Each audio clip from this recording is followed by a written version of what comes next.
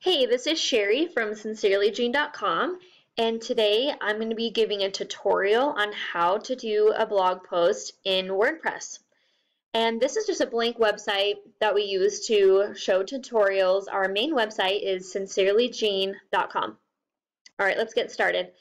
This is your WordPress dashboard. On the left sidebar over here, you're going to hover over Posts and click Add New. This will take you to a brand new blog post. This is where the title goes. Obviously, make sure it's a descriptive title using keywords.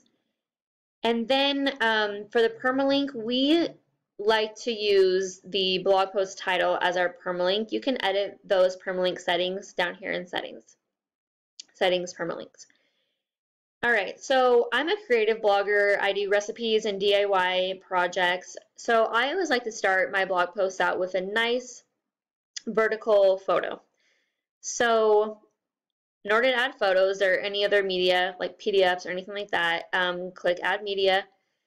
You can click Upload Files, select files, and get them from your computer. And mine are already uploaded, so go back to they're already in my library.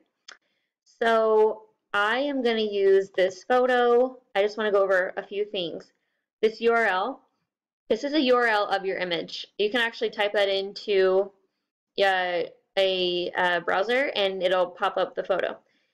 Title. This is what was automatically it automatically populated from the file name.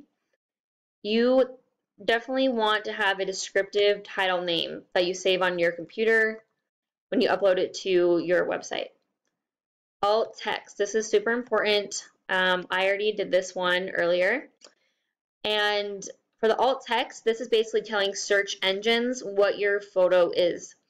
It's also super, super important for Pinterest.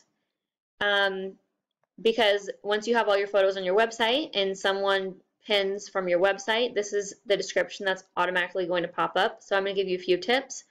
Like we talked about, make sure you use a descriptive title. I like to do also a little description.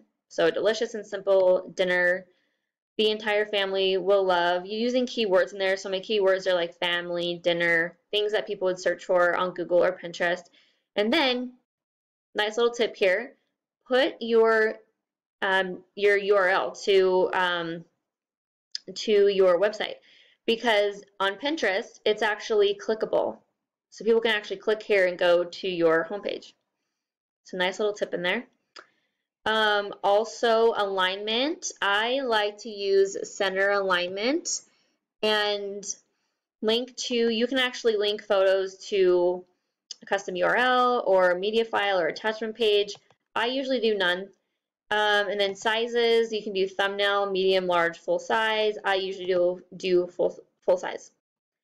Just one more thing, the optimal size for blog post images is 800 by 1200.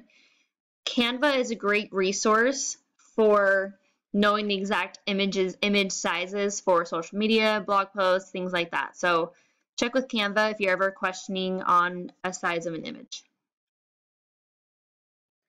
Then when you're done, click Insert into Post. Okay.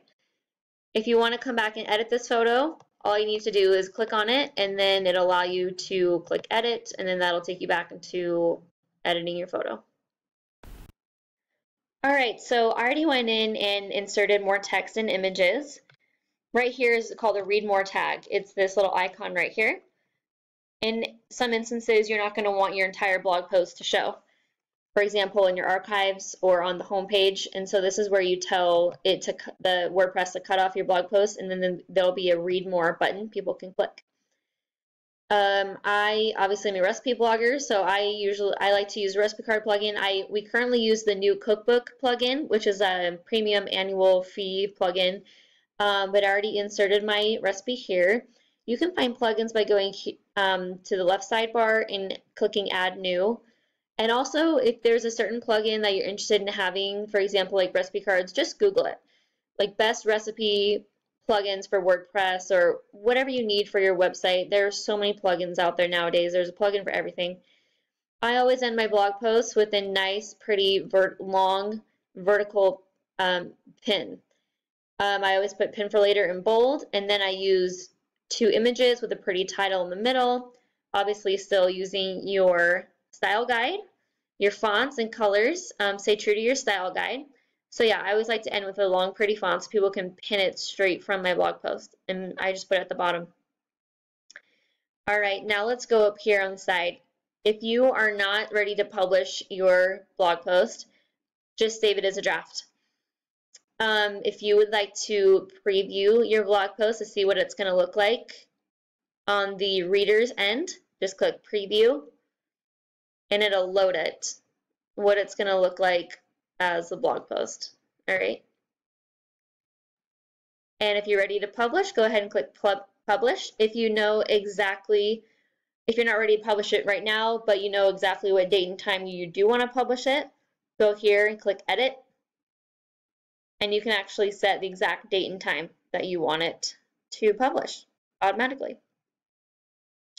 Categories. All right, these are really important. I recommend taking some time to organize your categories and to be specific. Right now, I'm just going to add a recipe category.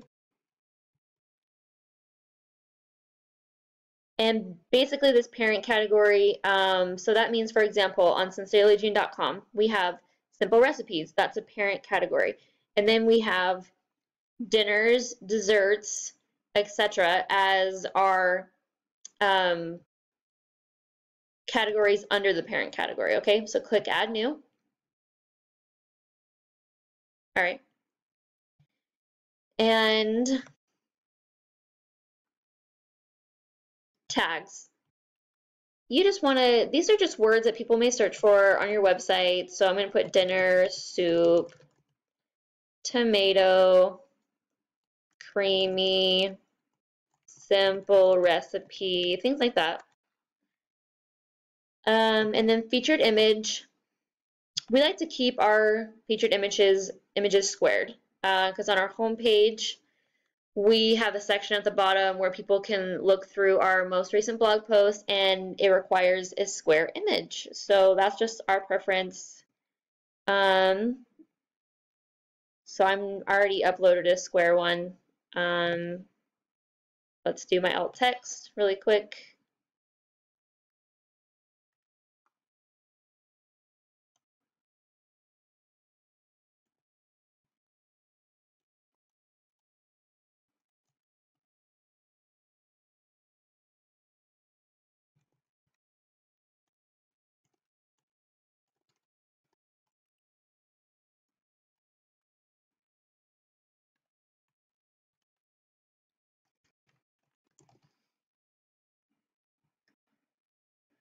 Okay, and then set featured image.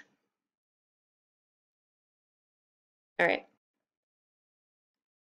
Now, one last key step. You need to make sure that you have optimized this post for search engines. We like to use the Yoast SEO plugin. I actually have a tutorial showing you how to set that up.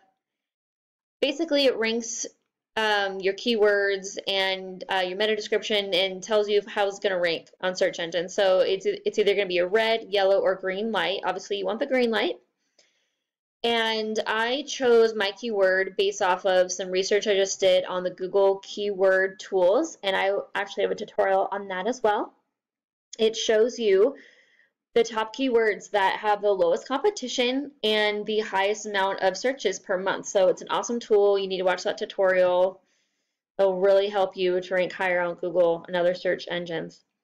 All right, so that was my focus keyword right here is tomato soup.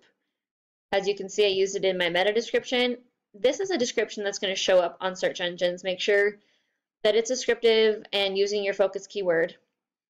And this is the analysis. So if you have a yellow or red light, you need to look at the analysis and see what you need to fix. And just one more thing about your search engine optimization, you want it to be at least 300 words, your article. But I'm good to go because I have my green light. And then these are other tools from Yoast SEO, social, and then more advanced settings. But like I said, I'll go into that more detail in my other tutorial. All right, so ladies and gentlemen, I think that we are ready to publish this blog post. All right, publish.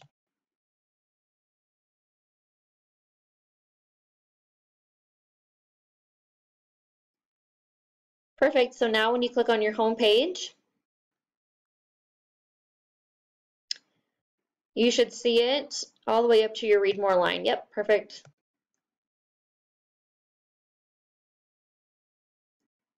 Okay. That is how you do a blog post.